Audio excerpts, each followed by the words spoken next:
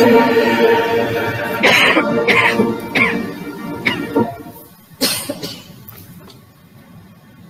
ddewyd lefel a sanctau i derbyn y rholion hyn i waith eglwys fi.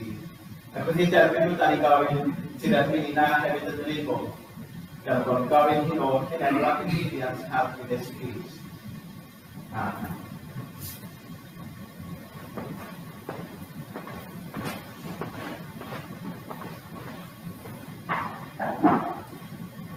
Bore da.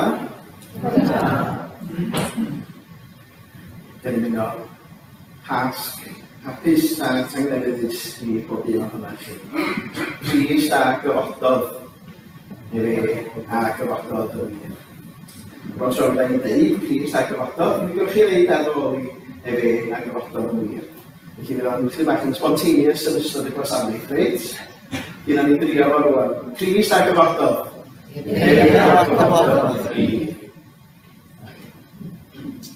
Dych chi droi at hefyd gyntaf a ni diolch yn ydych. 160 a 4 mae Iesu fuddugol a'i boblogaeth yw yn fwy na chwmpelwn drwy ganiad mae Duw i brofi gyffrydau neu ddewin neu gled does bach ar y cyniad a gorfod y beth. Ac yn y blaen 560 a 4.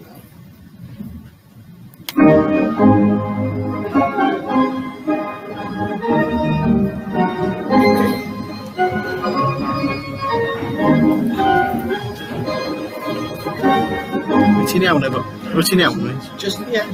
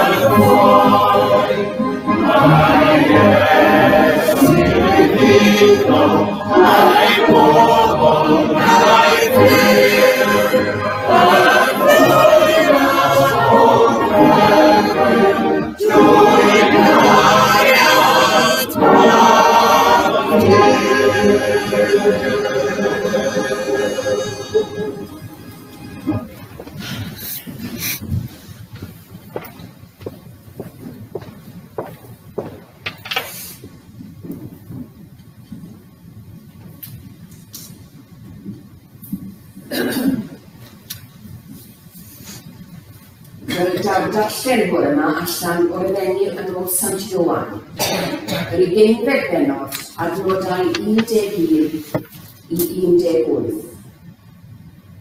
Iesu'n ymddangos i Fair Magdalen. Ond yr oedd Mair yn dal i sefyll y tu allan i'r bedd yn wylo. Wrth iddi wylo, felly crybodd i edrych i mewn i'r bedd.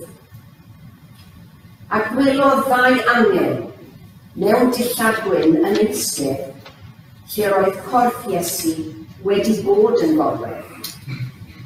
Un wrth y pen a'r llall wrth y traed. A meddai'r cael wrth i, wraig, pam y wyt ti yn wylo? A tebodd hwy, y maent wedi cymryd fy arglwydd i ffwrdd, ac ni yw'n ei lle y maent wedi ei roi i orwedd. Wrth iddi ddweud hyn, troes yn ei hôl, a gwelodd Iesu yn sefyll yno, ond heb sylweddoli mae Iesu ydoedd. Wraig, meddai Iesu wrthi, pam y wyt ti yn wylo? Pwy y wyt ti yn geisio? Gan feddwl mae'r garddwr ydoedd. Dywedodd hithau wrtho, os mae ti, syr, a'i cymerodd ef, dywed wrth ef, lle'r hoddais ef i orwedd. Ac fe cymeraf i ef i'n gofal. Meddai Iesu wrthi, Mair. Troes hithau, ac meddai wrtho yn iaith yr Iddewon, Rehwni, hynny yw athro. Meddai Iesu wrthi, paid aglynu wrthi, oherwydd nid wyf eto wedi esgyn at y tad. Ond dos ac fy mrodyr a dywed wrthynt, yr wyf yn esgyn ac fy nhad i a'ch tad hwy. Fy niw i a'ch diw hwy. Ac aeth Mair Magdalen i gyhoeddi'r newydd i'r disgyblion. Yr wyf wedi gweld yr arglwydd, meddai, ac y dirodd i bod wedi dweud y geiriau hyn wrthi.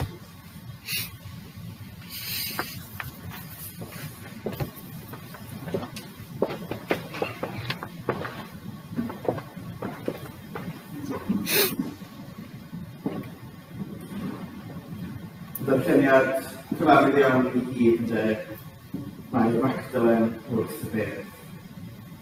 Rydych ni byddai drwy droi eta'r gwybod beth.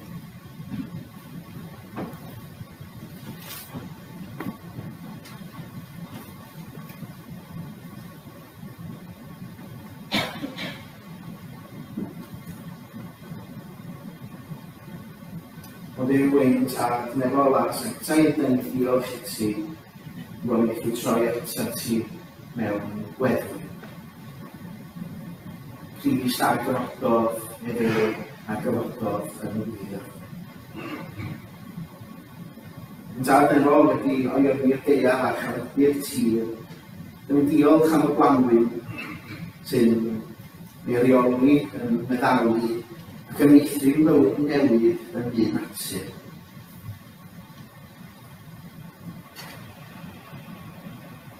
A'r gwneud yn cyffesu ti yn deall ysbrydol a chaledi tir ein cael hwnna. Dyna'n amharod meddal i'r gariad ei hefyd. Ond diolch i ti o'r newid hefyd. Bod y gariad yn dod cryf i dorri trwy'r atom yn Dyma'r a'n deffro. A'r ble mae llawenyn yn perthyn i'r diwrnod yma. Wrth i Fair Magdalen ddod at y bedd, wrth i rhai o'r disgyblion rhedeg at y bedd, Wrth i'r ddau gerdded i emaes. Roedd tristwch. Roedd anwybod. A hynny o wybod fod yr arglwydd Iesu wedi marw wedi mynd i'w fedd. Yn ansicr o'r dyfodol ydyn. Ond dyna arglwydd fe drawsnewid popeth. Fe trodd yn ddacrau o lawenydd wrth i ti ymddangos i Mair Magdalen yn yr ardd. Wrth ti ymddangos i'r ddau fod yn cerdded i'r maes yn coriad y bardd. Wrth i ti ddod yng nghanol y disgyblion a wedi cloi hunan mewn stafell, a hynny oherwydd bod nhw ofn. A'r geiriau roedd ysdi arglwydd tangnefedd. I arglwydd, a hitha yn ddiwrnod lle dweud, cofio datgyfodiad fi, gad i ni brofi dy dangnefedd fi heddi.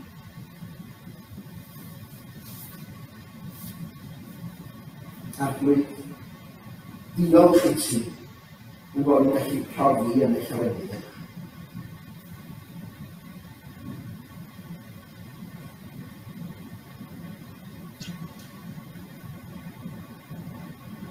Fe gofion ni am gwestiwn angel i'w ddilynwyr, pam ydych chi'n ceisio'n hyd yn un o'r hwn sy'n fyw.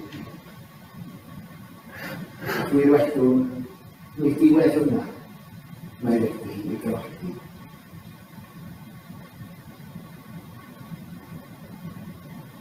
Fe gwrsion ni sydd y Dawyd ffys gan ei wynion, sydd y cafodd ei brofi i watwar ei gyrwal. Chwiliwn amdano heddiw'n hyd arwyr a bethol. Pam ydych chi'n ceisio'n hyd yn un o'r hwn sy'n fyw. Nid diwedd yma, mae wedi ei gyfodi. Y gwrsom sydd y troddwyd ef i farw, sydd y chwilwyd ef ar gwysgen, sydd y dywedodd gorffenw. Chwiliwn amdano hyn, ynghyd syniadau a mudiadau a bethau.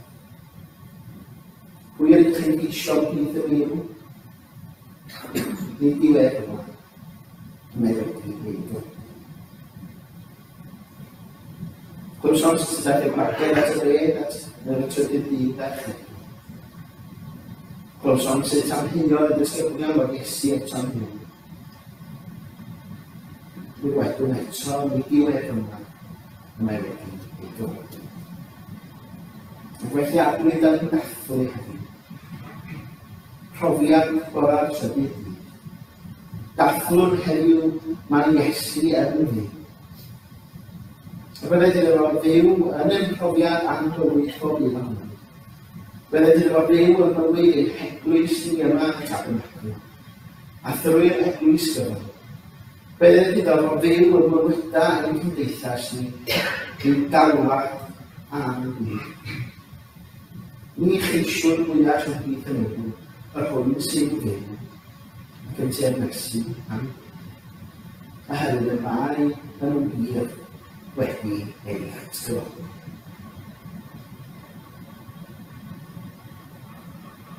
Ac dwi'n rhyw i'n gweddi ni. Gan bod ni'n gofyn i bod yn enw ac yn hyddiant yn harglwydd Iesu Grist. Yn ysgol i ddwyo i ddweud gyda'n gwyd. Ein tad, ei gwlwyd yn ymwneud, santeiriad yn, diled dynas, meled dyrnus, megis yn nef, felly ar y ddian hefyd, dyroi ni heddiw yn barod yn ddyddiol, a maddau ni yn dyddiol, fel yn y ddim yn naid dyddiol, ac nac arwain ni bod i'r, i ffyr gwared i'r radw, gan ysgrifo ti'r deyrnas, a'r nef, a'r gwoniad, yn oes wesau. Amen. Rydych chi barhau yn aroliad drwy ganiad rhif 562. Chris awr llyfrodd fore yn trydydd dydd. Cododd ein gwaredwr daith o'r gwmau'n cydd. Wisgodd ei ologiant sydd yn sglair iawn Wedi gweld ni harddwch unau lawer ham, Rhys awddogodd fore trefydu, cogodd ein baregwr, daeth o'r chwynau'n hyd, ac yn y blaen 560 a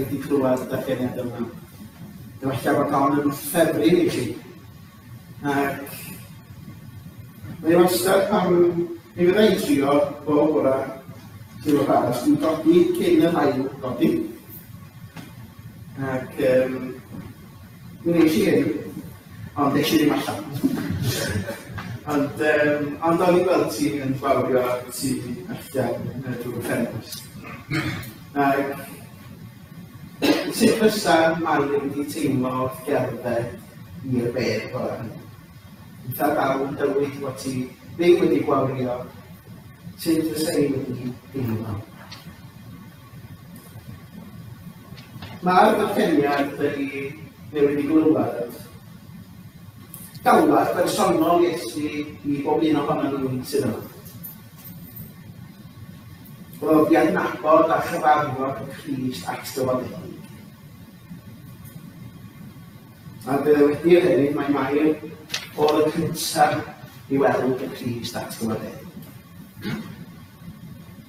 Yn gadwch chi ni am eiliad rhoi yn hunan yn himladau ac emosiynau Mair y bore hynny. Roedd yn hunan yn ddisgidiau. Pwy oedd Mair Magdalen?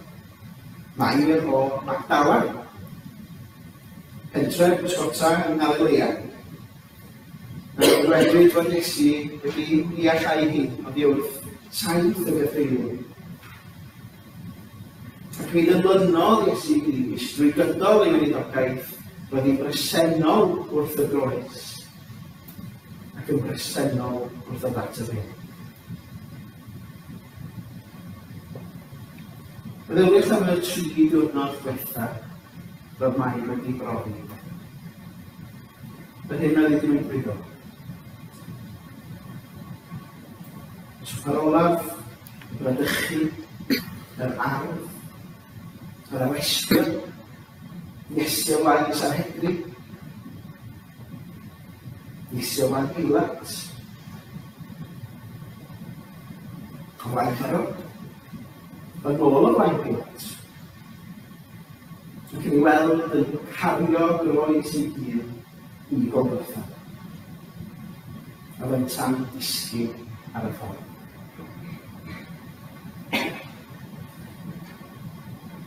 Ac yna, gweld Crist yn cael ei chwilio i'r groes. Ac yn tan gweiddi allan.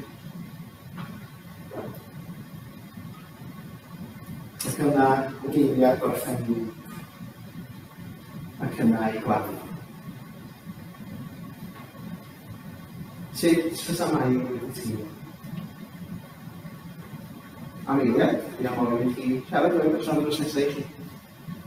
A jyst dod i fyny efo rhai geiriau lle ydych chi'n teimlo ydy emosiynau Mair. Dyma chi wedi. Dwi'n gael ei geiriau gyda. Tamwch rhai geiriau atyn. Ddim geiriau.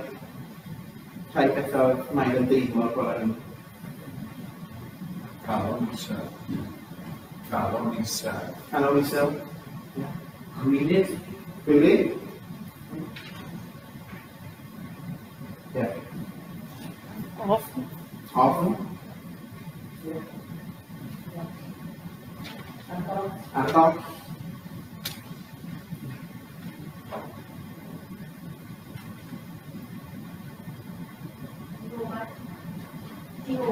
Diobaith.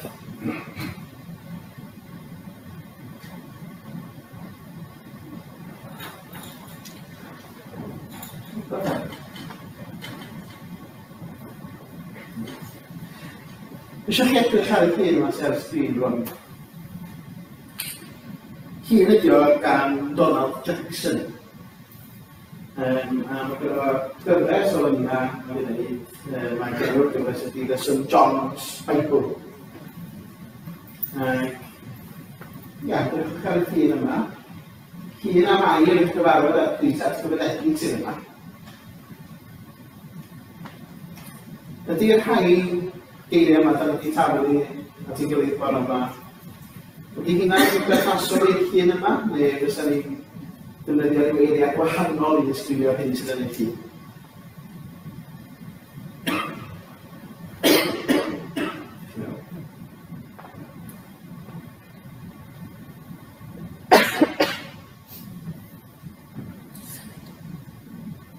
Syndod?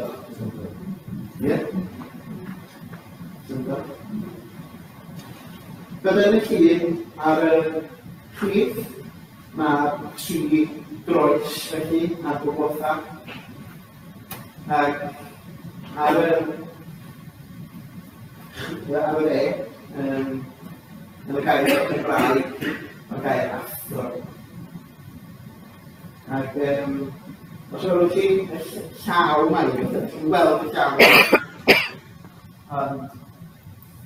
Mae llaw Mair yn ddangos yn droed ar artist o bod yn Donald Jackson yn trio cyfleu hynny rydyn Iesu wedi i beidio cyffwrdd ar yma, beidio glynu wrtho.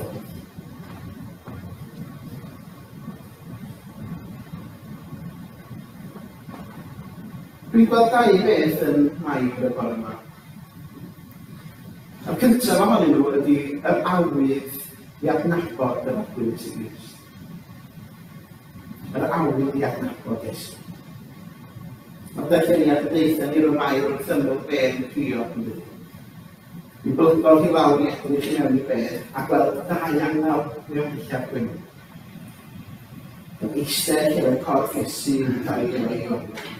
Un wrth y pen a'r llall at y tram.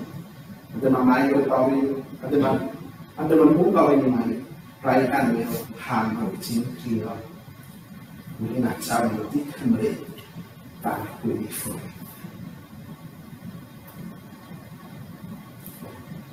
Dyna ni gweld oherwydd bod ti wedi aros wrth y bedd, wrth gwrs oedd wedi gofyn disgyblion ddod ati. Ond roedd wedi aros wrth y bedd, a hynny'n deitha ni am yr awydd i chwilio am Iesu, i ddod o hyd iddo fo.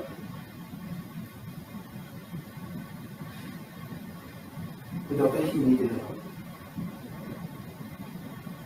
Mi wedodd Iesu wrth y ddau angel ddillad gweud, dwi'n gwybod lle maen nhw wedi roi o. Yn holl, neu yn rhan fwyaf cyfarfyddiadau anylion gyda cymeriadau Beibl. Da ni'n gwybod hynny o'r stori yn Nadolig. Pan mae yna angel yn ymddangos i'r bugeiliad, maen nhw'n teimlo beth yn ofnus. Mae'r un peth gyda Mair yn gwirionedd, mae hi'n yn cyffroi felly. Felly yn ofnus mae'r angel yn deithi paid y bodol. Ond yma, mae Mair Magdalen, fel tasai ddim yn sylweddoli bron mae'n rowlion sydd yma. Bod ti wedi meddiannu yn gyfan gwbl gan awran yma. Ond yn fwy na hynny, wedi cael ei meddiannu am yr awydd i ddarganfod yr arglwydd Iesu Grist. I ddod o hyd. Yr awydd i adnabod ac eto ddim yn ei adnabod. Dwi'n gofio darllen unwaith rhywun yn dweud, fe hoffwn petai ti chwilio Iesu, cymaint a ti chwilio dy walad pan ti wedi golli fo. Ti'n colli walad? Blaen neu bws. Chi'n ei rownd y ti ac yn taflu bod i'n gwydell. Chi'n gwneud llall. Ti'n colli walad o wyna neb, dwi'n siŵr. Diolch am Apple Pay, neu ar y ffôn. Ond ia, trwylio ac adnabod yma. Oes awydd yno ni heddiw i ganfod yr Iesu at gyfodegu. Oherwydd mae rhaid i ni fod yn barod i ganfod oherwydd drwy hynny. Y cawn brofi llawer. Ac yn ail, y dyfal barhau sydd yn mair. Mae hi'n dyfal barhau. Chi wedi gorfod dyfal barhau mwyn llwyddo yn rhywbeth. Felly? Mae'n ei fi ddeud gan bod nawr yn sôn o'r yma. Dwi'n trio dyfal barhau bob dydd rwan i gwneud 10,000 o gama ar y Fitbit fa. O'r rhywbeth i ffit Cymru ac i deitha chi ydy bod hwn yn cael ei recordio i ffôn yr ei carpenter. A mi'n gwybod rhaid yn union o gama dwi'n gwneud bob diwrnod. A mi'n gysylltu os nad ydyn gwneud digon. Pressure. Ond wrth gwrs, y dyfal barhau. A ers i hyn, mi wedi gwneud 10,000 o gama bob diwrnod. Y dyfal barhau. Fod o'n brifo o bosib. A dyna, yn union yn digwydd i Mair o'r diwrnod hynna. Y dyfal barhau yn gwybod bod ti yn ei dalar, yn gwybod bod ti yn ei dalar. yn cymryd cam y nes at Iesu y Dydd Sul y Pasg. Ac yn y sgwrs gyda Iesu yn canfod Iesu.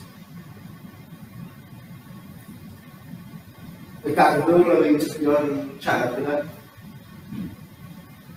Pam wyt ti yn trio gyda'r garddwr i ti? Sir, os mae ti sy'n wedi ei symud, dywed rwy'n ti wedi roi, a byddai i'n dim roi. Ac wrth y barhau, iddo fel barhau, mae Iesu wedi mynd yn deud wrth i chi mam. Ac yna, wrth gwrs, mae hi'n adnabod y llais i ddweud. Ydy Iesu'n galw ni i ôl yn hyn yma hefyd. Wedyn ni ddod barhau. Yn dangos i fawredd a'i garwedd. Ac o hynny, ydyn ni'n derbyn llawenydd a gras. Mae bennill o enyn Charles Wesley, gyfeithiad W.O. Evans yn fan hyn, hon erth o ddiw bob dydd i orodio gerdd y bron, i ddyfal o ddilyn llwybrau chydd wrth deithio ar ddaear hon. Ia, i ddyfal ddilyn llwybrau chydd. I ddyfal barhau ac i orodio gerdd y bron oherwydd drwy hynny rydym yn dod yn dilynwyr ffyrlon yna. Rwy'n lynu at Grist at gyfydedig. Gallwn yna hefyd rhedeg i ddweud amdano. I gyhoeddi'r newyddion da. Fel nad mae'n yw. A bod mewn gwasanaeth gyda'r Gwynidog Grist. Oherwydd efe a gyfododd. O'r hanner chi'n barod amdano fo. Efe a gyfododd.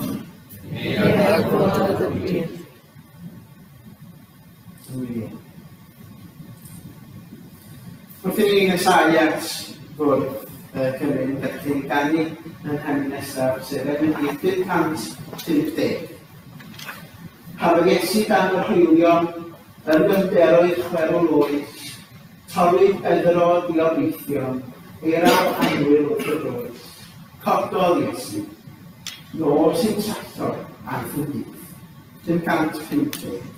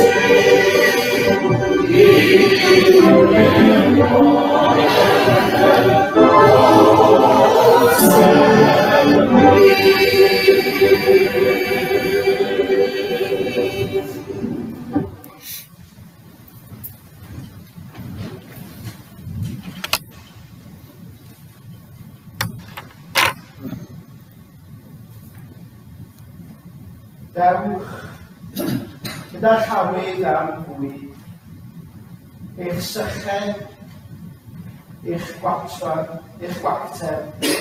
eich eneidiau gwad, fe gewch eich cheni. Dewch all wedi, eich diffydd, eich aelodau eich sifrau, eich gwadu dyfio'r Crist, ac fe gewch fan yna. Dewch a'ch honna'n, eich amheuon, eich anwybau, ac fe gewch o lyn. Dewch a'ch hon, eich wyboldeb, eich ofn. Dewch a'ch hyn, eich unigrwydd, eich gynnes, ac fe gewch gan. Dych chi wedi.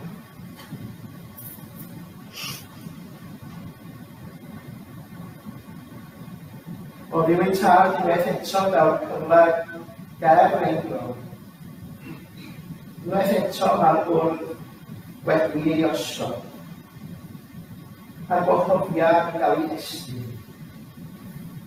Y symlaf o Brydain. O le'r fwyaf rhyfeddol. Y darn o fara a'r llemau lleia hwn. Ac eto i o le'r fwyaf hyn. A Crist yn ein croesawu fel ei fod, yn ein cyfarch fel i'w ffrindiau, yn cynnig i gynhaliaeth barhaol. Nid yn unig i'r corff, ond i'n cynnigiau. Mae'r bwrdd wedi osod ac y mae'r Crist atgyfodedig yma yn aros amdano chi ymuno gyda ni, yn aros amdano chi dderbyn ei rhan, yn aros i'ch bendithio, fel y bendithio ei bobl ar draws oes.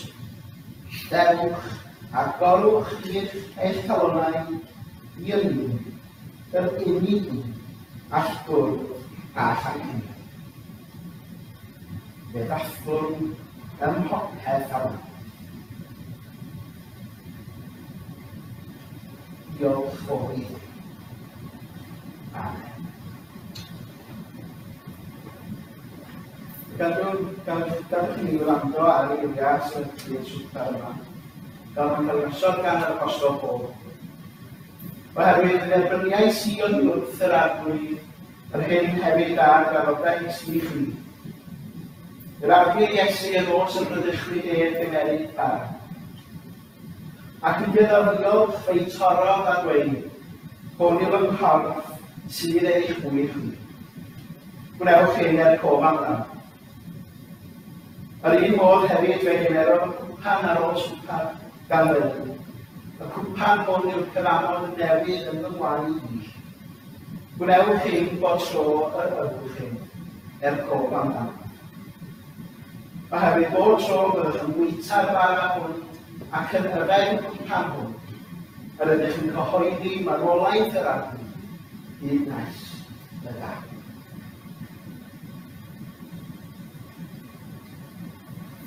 Nid dim bwrdd ni Tabernacl yw'r bwrdd yma, ond bwrdd yr arwyr Iesus. Mae croeso i unrhyw un sy'n caru'r arwyr Iesus yn un o allan o awgylch diwedd. Ewch gan hynny felly, a hanwch yr awennau i gyd eich gyda.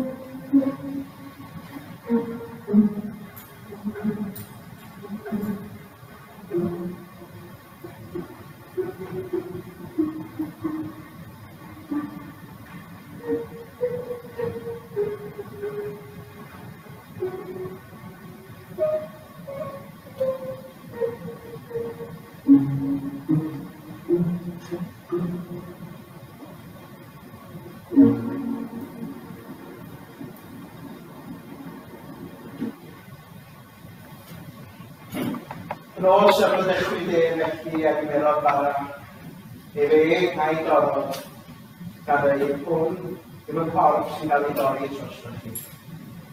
Gadwch i ni felly bwyta o'r bara yn cof.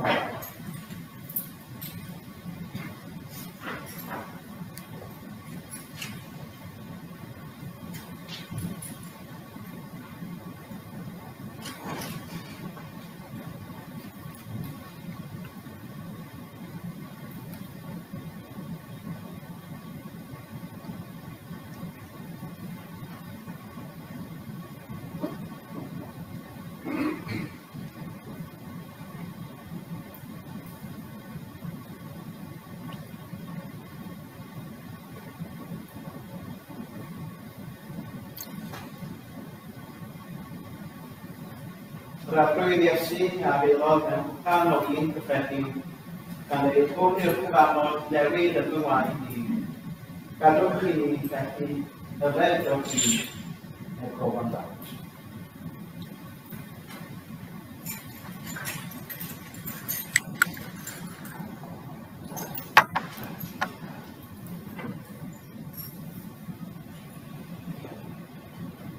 Crist ei Pasg i.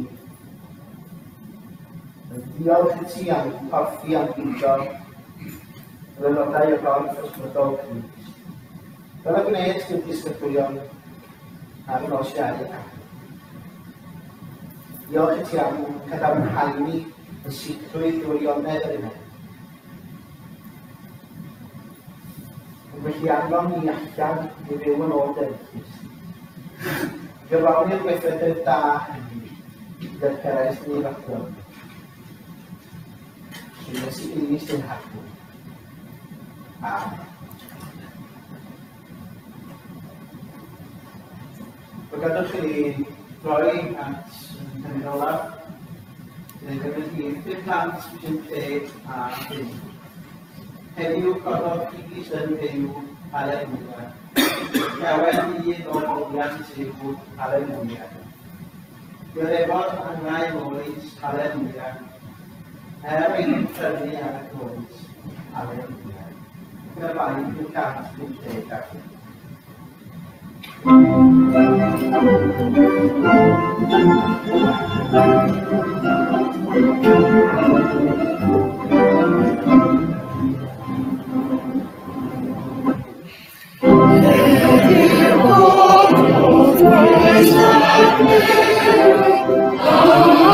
Oh,